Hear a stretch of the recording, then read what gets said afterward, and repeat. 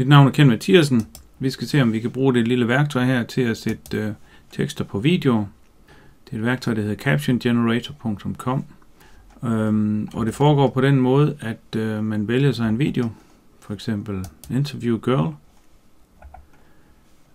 Videoen er her.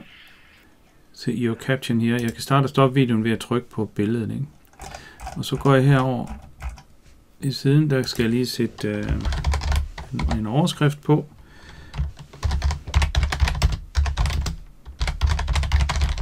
Reklame for infomatik. Og så kan jeg gå ind i videoen og finde ud af, hvad der skal spørges om.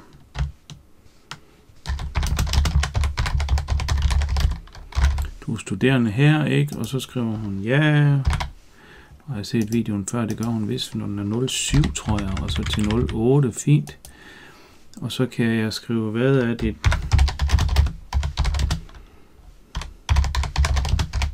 Hvad er dit bedste fag? Og så kan det være, at hun skriver informationsteknologi og så videre, eller informatik. Lad os se, hvordan det ser ud.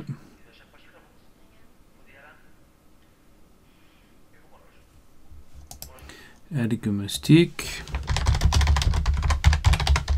Og så videre, ikke også? Studerende her skulle det være. Og det er faktisk rigtig sjovt, og så sætter eleverne til at lave en reklame for deres institution, eller for valgfaget, eller et eller andet. Når vi har lavet hele filmen, så vil jeg bede dem om at lave brugerinterview. Det vil sige, at vi sætter dem til at snakke med nogen fra de andre grupper, og kommer med kritik af den film, de har lavet, og de forbedrer den. Når vi så skal have publiceret den, så går vi jo ind og indtaster koden her og publish video, og så får vi et link ud, vi kan sende videre. Godt, jamen det var sådan set det. Der er nogle varianter af det. Man kan for eksempel indsætte et YouTube-link her. Jeg kan ikke få det til at virke. Hver anden gang kan jeg ikke få den her sætning til at virke, eller en anden sætning til at virke. Så det er et rigtig godt værktøj, spændende værktøj, men det giver en masse nykker. Jeg har blandt andet sat min AD-blogger fra heroppe. Men god arbejdslyst. Vi glæder os til at se, hvad du finder ud af. Hej hej.